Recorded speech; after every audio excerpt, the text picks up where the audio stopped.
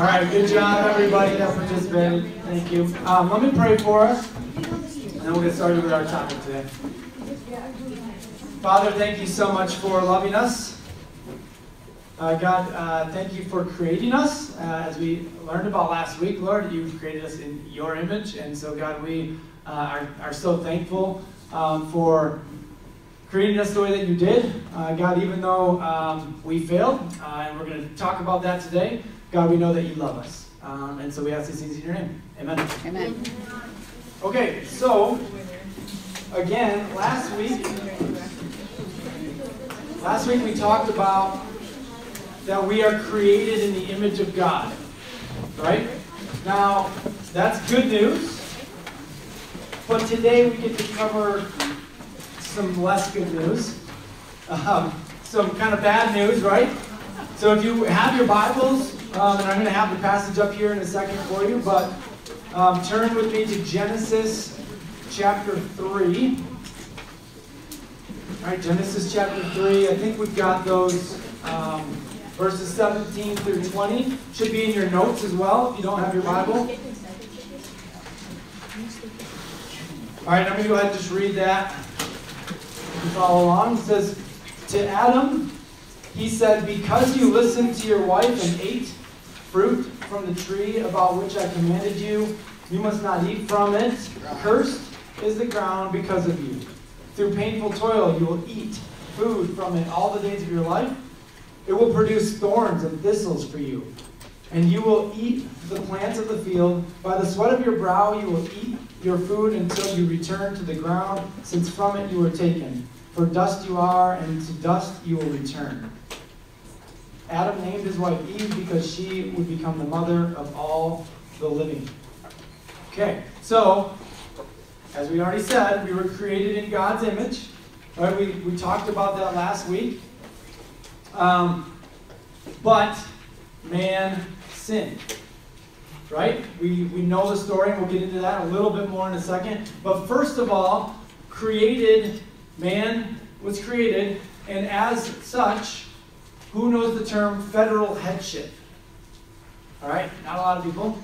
To me, that's kind of a newer term, federal headship. It's in your notes.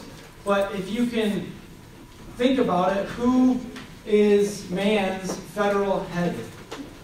All right, I'll give you the definition. Federal headship is a chief representative, something that would be much like a king over his citizens, as it's in your notes there.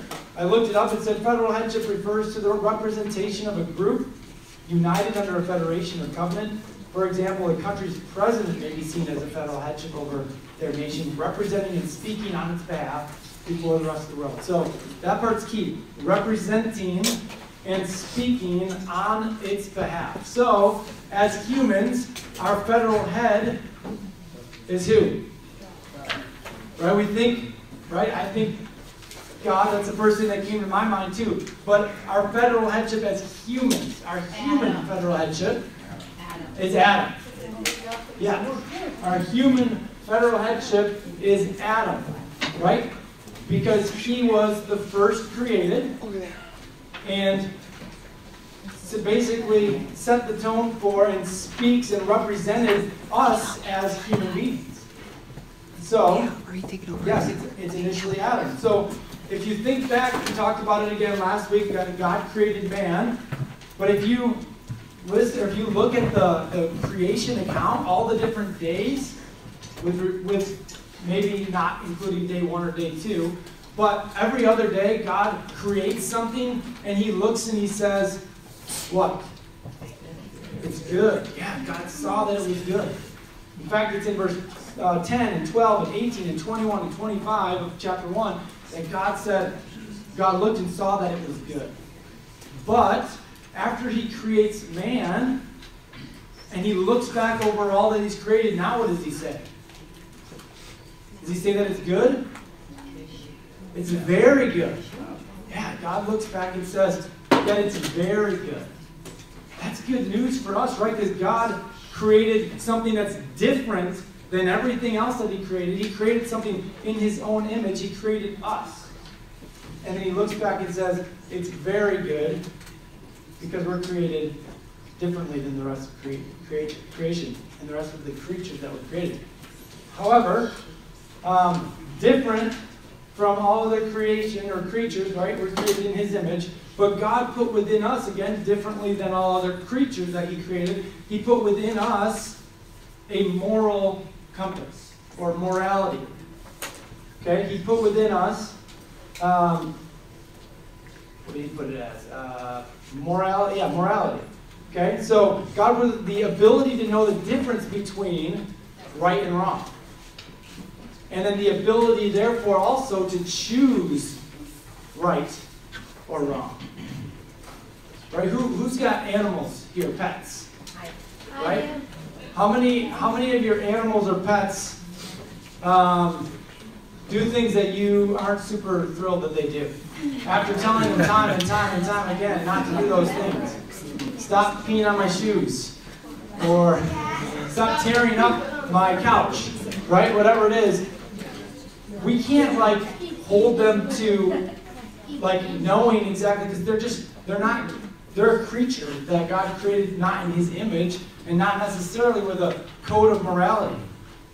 Similarly, you guys may know somebody that doesn't believe in God, that doesn't know God, but still has a moral compass because they were created in God's image. Right? I know a guy who claims to be agnostic, doesn't believe that there's a God. However, he's a very moral person. Right? Business-wise, he treats people the right way. He's a fair and kind person to other people. But there's that morality that's built in. But again, there's that choice that initially we had in Adam of choosing between right and wrong. That's that free will. Okay? Again, that's that moral nature that God puts within each of us. And why did God give us this? Because He wanted us to be able to see and to hear and to read His Word and to listen to what He has to say and choose to obey. All right? Choose to obey. He didn't want to create something that would just, do exactly what He said because He told them to do it. He wants you and I to be able to choose to do the right thing. So again, just prior to the passage that we read is the account of man's sin. Right? We know the story that Satan leveraged against us this idea of being like God. Right? He preyed upon Adam and Eve and leveraged that free will that God gave us against us. Suggesting that if we placed ourselves in opposition to God, that we might become like God. So I want to... 3 things about sin. I want to tell you 3 things about sin. These aren't in your notes, but 3 things about sin that I think is helpful to remember. All right? Because just because we hear that we're all sinful, that Adam sinned, therefore brought sin into the world, and therefore we are under that, it doesn't mean that God thinks of our sin as anything less serious than that initial sin, right? God takes sin very seriously. First thing I want you to know about sin is that sin always works by tricking or deceiving us into doubting things that are true or believing things that are false. All right? Sin always tricks us or deceives us into doubting things that are true or believing things that are false. So again, God's Word helps us to know what is right and what is wrong, to try to ward against falling into sin and temptation. Right? God's given us, if we are a child of His, He's put within us His Holy Spirit to guide us toward being able to choose between that right or that wrong. All right. Secondly, sin is lived out through turning from God and His ways in order to do what we think is best. All right? Sin happens when we turn from what God says and we do what we want. How many people here are selfish? All right. I didn't see every hand, so how many of the rest of your hands go up when I ask if you're a liar? All right? Yeah. I'm selfish. I think we are all selfish. We want to do what we want to do. Right? That's what sin is that we constantly are being pulled away from what God says and what's right and what's good to do what we think is what's right and what's good. What we think is best for us. The third thing about sin is that sin always results in harm, ruin, and death. Sin always results in harm, ruin, and death. Now, I know that sounds heavy, and it is. Right? This week we're talking about our sin nature. Fortunately, next week we have a little bit of better news to rise up to. And I think we'll hit that before the end of the day.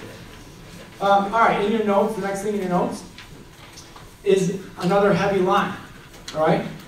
And it says, therefore, by sinning, Adam, in a sense, declared war on God. In turn, since we are under the federal headship of Adam, we are also at war with God. Down there at the bottom. That's a heavy line to say that you're at war with God. Right? Like, I like to think of it as, yeah, we're in opposition to God. We're at odds with God because of our sin. All right, again, strong language. If you have your Bible, I'm going to turn to Romans 5, 12 through 19. If you've got your Bible, you can turn there with me, or you can write it down in your notes. Romans 5, 12 through 19. This is titled Death Through Adam, Life Through Christ. It says, therefore, just as sin entered the world through one man, and death through sin, and in this way death came to all people because all sinned. To be sure, sin was in the world before the law was given, but sin is not charged against anyone's account where there is no law. Nevertheless, death reigned from the time of Adam to the time of Moses, even over those who do not sin by breaking a command, as did Adam, who is a pattern of the one to come. I think I got one more verse here. Nope, a couple more. But the gift is not like the trespass. For if the many died by the trespass of the one man, how much more did God's grace and the gift that came by grace of the one man, Jesus Christ, overflow to many? See, now we're getting into the good news. But first of all, that truth is that we are under the federal headship of Adam, meaning we are all sinners. Right? Just like it says in Romans 5, verse 12, is that through Adam, sin entered the world. Therefore, we are under sin. How does that make you feel?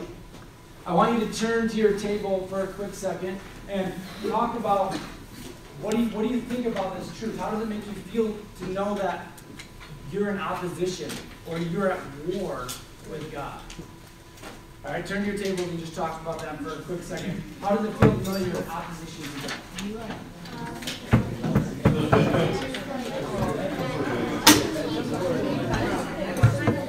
Did you die? What kind of batteries are those? Double A's? Yep. Does this pop open? How does this one work? Oh, it should just be. Oh, you just bring it up. Okay. Ours has a thing that like. Yeah, we get the leftovers. It happens sometimes. It was good timing that it died, though. Yeah. I was like, is anything coming out of this? You're good. Should work for you now. Sweet. Thank you.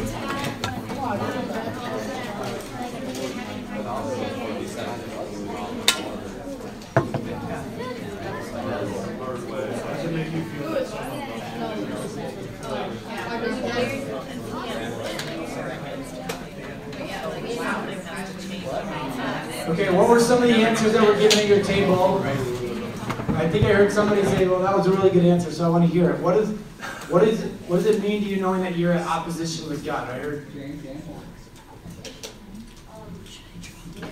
scary.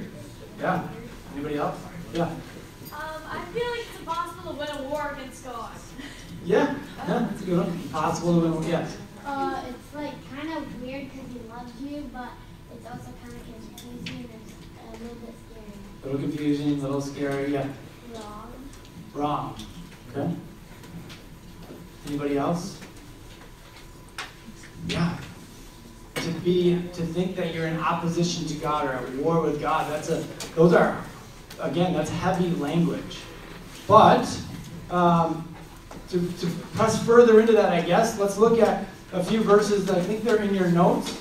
If I can get a few people who have Bibles to look up these verses, and I'm going to take the mic around and have you guys read them out loud for us. Who can look up Psalm 14, verse 3 for me? Wyatt? Saw your hand first. Romans 3:23. Yeah? Back there? Yeah. Romans 3:23, okay? Romans 6:23. Okay, Gibson. Romans 7:14 through 20. This is a longer passage. Perfect. Okay, you got Romans 7:14 through 20. Gibson, Romans 6:23. We're going to start with Wyatt. Psalm 14, verse 3. You get the mic. You're loud, but you can be louder. They have all turned aside together. They have come corrupt. There is none who does good, not even one. All right. None who have done good, not even one. Psalm 14:3. So what is Psalm 14:3? We've all turned away. We've all become corrupt. Right? We can't say, hey, that was Adam or that was Eve that did those things. Like I wouldn't have done those things. I'm not a sinner. It was not me. It was them. No, we all. It says no one does good, not even one. All right, and then we've got was it Romans 3:23? Would you like the mic? Sure. Sweet. For all we have sinned and fall short of the glory of God. Yes. All right, we've all sinned and fall short of the glory of God. Yeah, we're called to glorify God, but we don't do that so well through our sin, right? We all have sinned. Romans 6:23. That was Gibson.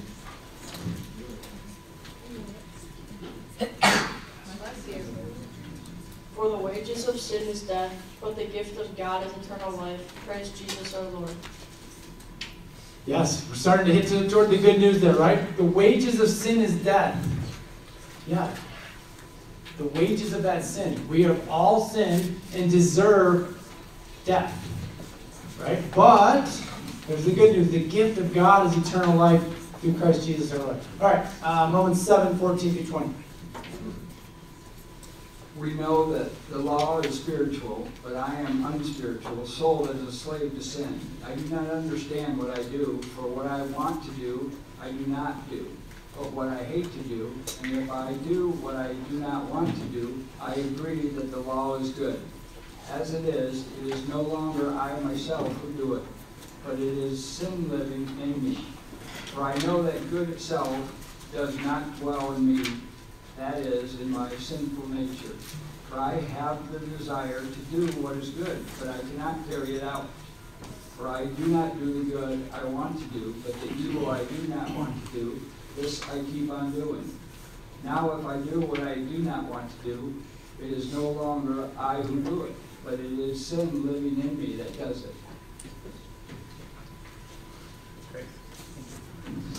Yeah, there's a lot of do and not do and all that, but and even in fact, if you guys were in the first service, one of the I think gals who was baptized this morning referenced this, right? Of the we don't do what we want to do, we end up doing what we know we are not supposed to do because of that sin that's living within us. And he made reference in that passage to there's no good in me, right? It's that slave to sin. The good does not dwell in us. And so because of that sin that's in us, what does that do to the relationships that we have? How does that affect our relationships? Our relationship with God, our relationships with each other, our relationship with creation? Those should be in your notes, so you can follow along. But what does our man and God relationship look like? Through the fall, the relationship between man and God is broken. All right, through the fall, the relationship between man and God is broken. We talked before about who God is, right? And in our last segment, and like all the good and the great things about him, his characteristics.